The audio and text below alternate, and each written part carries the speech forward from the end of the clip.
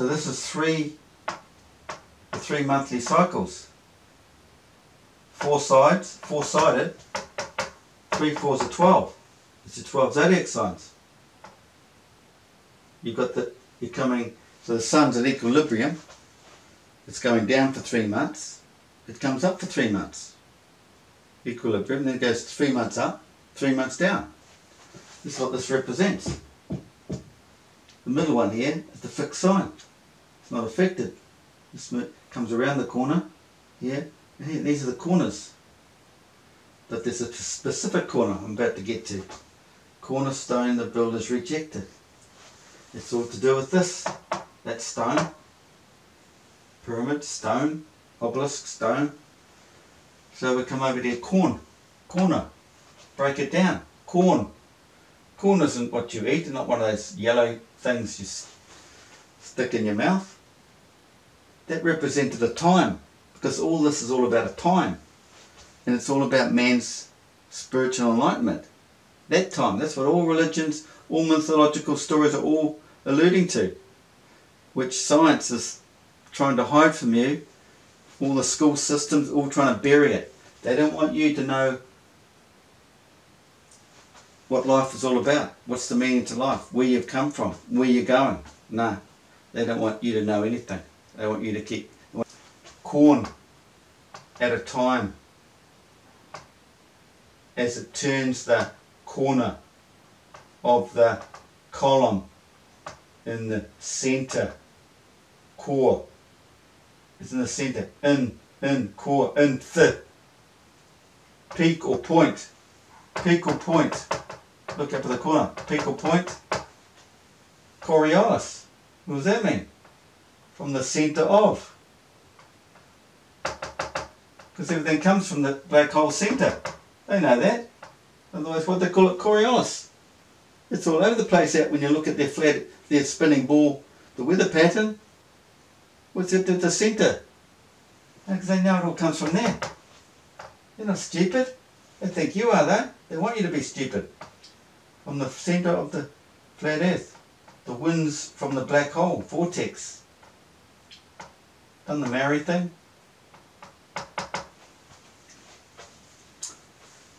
Represents many grains because it represents a time, a season, spring. Doesn't refer to a food. It's not about the food. It's about a time. Springtime.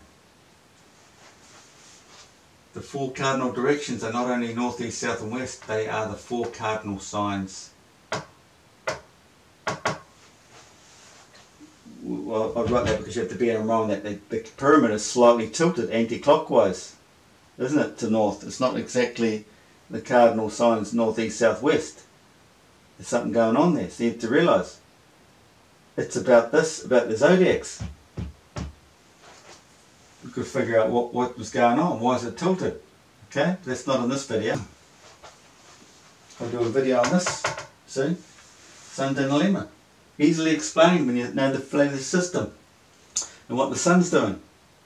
Winding up to the north, smaller in the north, winding out to the far reaches of the south. As the sun turns, it exposes the constellations in the opposite direction, and the fixed stars appear to move opposite direction. So we've got the sun on here turning 24/7 around here. It's going to make these look, the background stars look as though they're going that way if the sun is moving slightly quicker. But they're actually moving together, but because the sun's moving quicker, this appears to go that way. It's their spinning ball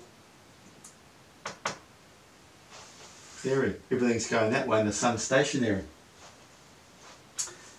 Now, and look at this. This is a phrase Bob Geldof just used. I just saw it in a Pink Floyd documentary. He says this, one of the cardinal pillars of our time. There's a phrase, for God's sake. Cardinal pillars of our time. This is a cardinal pillar. Now, let's hold off on that for a sec. Start reading some of this.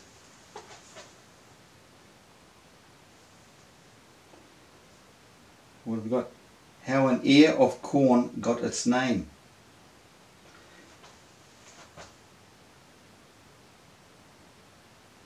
How odd that we call an apple, a squash, but we say an ear of corn meaning a cob of corn. Where does the expression ear of corn come from? George, who may have too much time on his hands. Well, the ear, when we talk about ear in the Bible, we're talking about the ringing of the ear. Not an ear ring, you hang on here, but the ringing of the ear. Tinnitus, what do they call it? But it's because you've got a higher frequency coming in. Your pineal gland's exposed. Ringing, you can't do anything about it. The answer, dear George, too much time on your hands. No, it's an intriguing question, but it lures us down quite a garden path. To start at the beginning, the Oxford English Dictionary, a good source for how words evolved, says ear is a spike or head of corn. Look at the spike on the top of the obelisk. You draw the eye of Horus in here, Freemason thing, the sun, the light up here, the sun obviously sits at the top.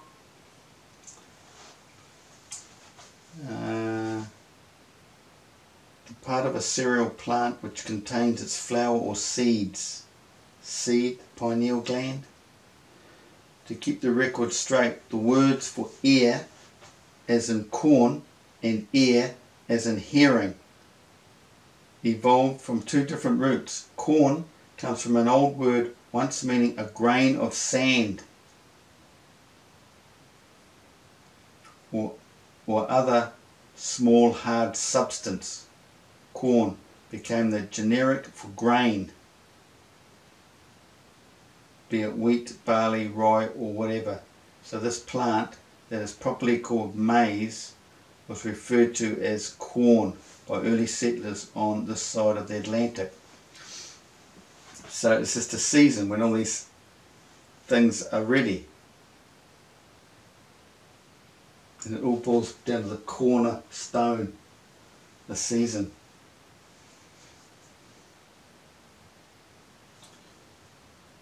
Another one. To keep the record straight, the word ear, we've done that one. Move along. Another one. What have we got here? There's a bit of a story regarding the maize. Landowners, workers were fed with this corn, right? For a while. Happy. Never mind that field workers were given little else to eat. They were fed this maize, right? And they died by the thousands from that corn's niacin deficiency, a disease called pellagra. Tragic errors were legion in the situation, but one came out of complete cultural arrogance. The Europeans who discovered corn in the Americas assumed that native people were ignorant, so they never took the time to learn the all-important local technology that easily released corn's niacin.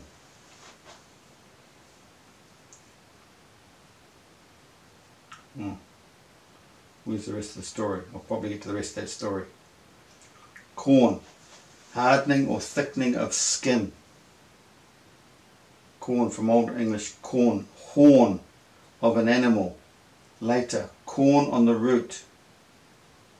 Horn of an animal. Horn. Corn. Horn. It's all about sound. Then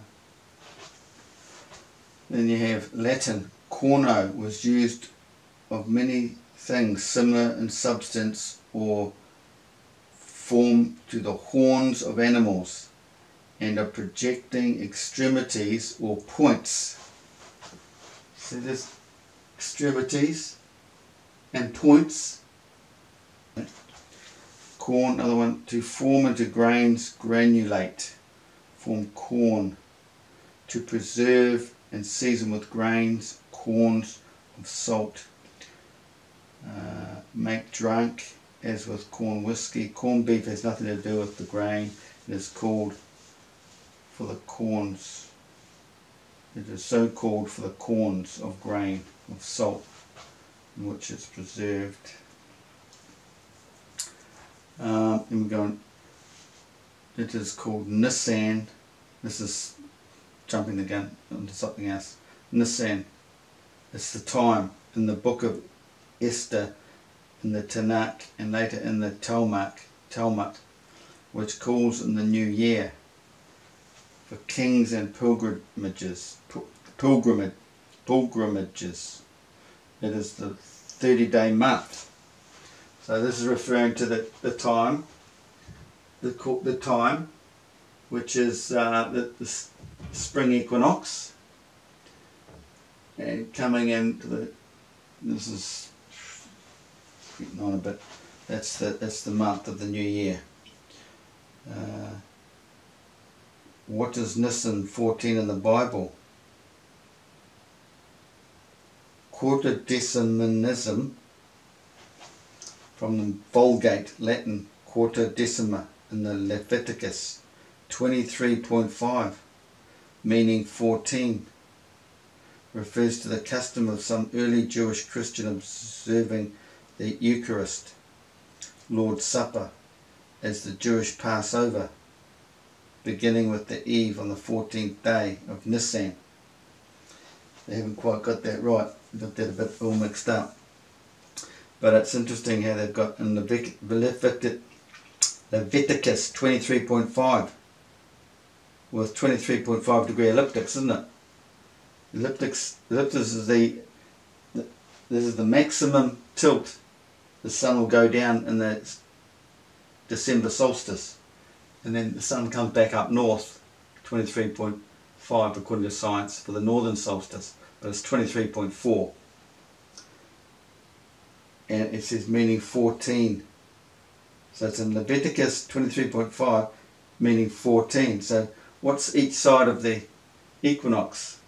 I mean, you know, that street, the ecliptic, it takes the moon 14 days to get down here, 14 days to get back, doesn't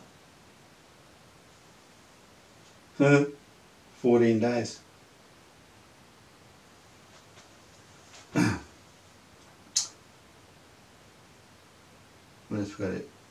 God's instructions are that the Passover Seder was to be eaten at the twilight or midnight, but this was not the end of the 14th day. The Hebrew biblical law regarding Passover is said to be a perpetual ordinance. That's why I put a ring around it. It's a perpetual ordinance. It's the same time. It happens over and over. It's a cycle. It's the Jesus story. Christ, it's an event, and it happened then. And I've also got more information than Maya, how they've written about it. To the minute. It never changes. And it happened recently in 2017. It all happened then. That's what all the videos are about. It's a bit long and a bit deep if you haven't been following me. Coron is given name in English. Coron is a given name in English, deriving from the Latin coronus, a Roman god. The meaning is unclear, but it probably associated with spear. So once again you come back to here, a spear point. The name is that of a character in William Shakespeare. Okay, in the Bible, Psalms 118.22. The stone the builders rejected has become the cornerstone. It's become the cornerstone. So this is what the Lord God says. See, I lay a stone in Zion. A tested stone, a precious cornerstone, a sure foundation, and one who believes will never be shaken. It's foundation of earth. It's based on this cornerstone. It's what the pyramid's been left for. Jesus said to them, did you never read the scriptures? The scriptures. This is regarding the scriptures, the cardinal signs. The zodiac, I mean. Constellations. The stories are all about that. Did you never read the scriptures? A stone which the builders rejected. This has become the chief cornerstone. This came about from the Lord, and it is marvellous in our eyes. This came about. It came about around the corner. The cornerstone. It's a seasonal change. Head, chief. See, look up chief, cornerstone, chief. This represents this. Head, top, chief, summit. What's the meaning of chief? The head or leader of an organised body of people, the person highest in authority, the chief of police, the head or ruler of a tribe or clan, Indian chief. It's the enlightened ones up there. That's why the Freemasons have the eye up here, right? Hebrew Bethar, house of father, being recognised as a technical term denoting a subdivision of a tribe. Roish is rendered literally head when it occurs in connection with the phrase, so that chief fathers, Numbers 31 to 29, Numbers in the Bible 31:26, and chief of the fathers become heads of fathers' houses. Heads of fathers' houses. Yeah. It's all in here. The heads, probably the cardinal points. And then you go, more accurately translated as prince. And prince is all associated with this too. Prince. And misinterpretations which brought about the translation chief for Asylum, corners. What's that? Corners and chief. All connected. Greek photos first, the revision, British American, first for the King James Version, chief, chiefest. Okay. This was the very stone upon which Jesus was crucified. Should we then be surprised to see in 3 of the 4 Gospels that Jesus directly quotes Psalm 118 and refers to himself as the cornerstone and parable of the rejected son?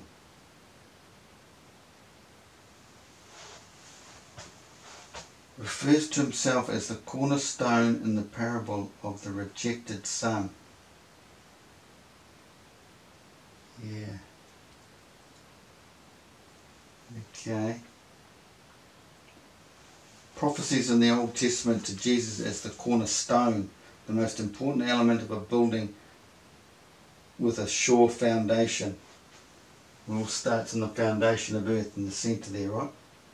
We also see Peter referencing these words when he and John were asked by what power they had helped a crippled beggar. Scriptures say, then Peter, filled with the Holy Spirit, said to them, rulers and elders of the people, if we are being called to account today for an act of kindness shown to a cripple and are asked how he was healed, then know this, you and all the people of Israel, it is by the name of Jesus Christ of Nazareth, whom you crucified, but whom God raised from the dead, that this man stands before you healed. He is the stone you builders rejected, which has become the capstone. Salvation is found in no one else, for there is no one other name under heaven given to men by which we must be saved. It's all about the ones who wake up, and it's all through this positioning, divine event in the September spring. Jesus Christ has become the cornerstone of his new building, the Church of Believers. We are again encouraged by the words of Peter. So, keep coming to him who is the living stone. This is all represented as the zodiacs, the constellations, okay? Though he was rejected and discarded by men, but chosen by God, and is priceless in God's sight. Come and be his living stone, who are continually assembled into a sanctuary for God. Continually assembled. It's at that divine time, to the minute, into a sanctuary of God. For now you serve as holy priests, offering up spiritual sacrifices that he readily accepts through Jesus Christ. Jesus Christ, that Christ is it. It's the event. All nations come, referring to this again, all nations compassed me about, but in the name of the Lord will I destroy them. They compassed me about, they compassed me about, but in the name of the Lord I will destroy them.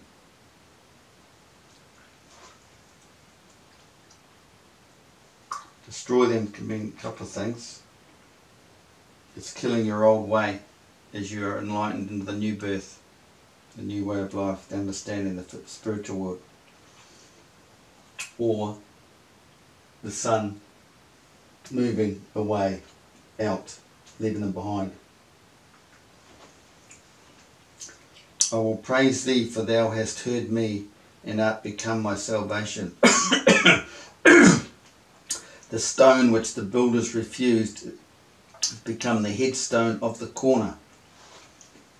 So it's the headstone, it's the stone at the top here, as it turns the corner in the season. This must be the, the equinoxes. So the fixed sign, what have we got? A cardinal, you've got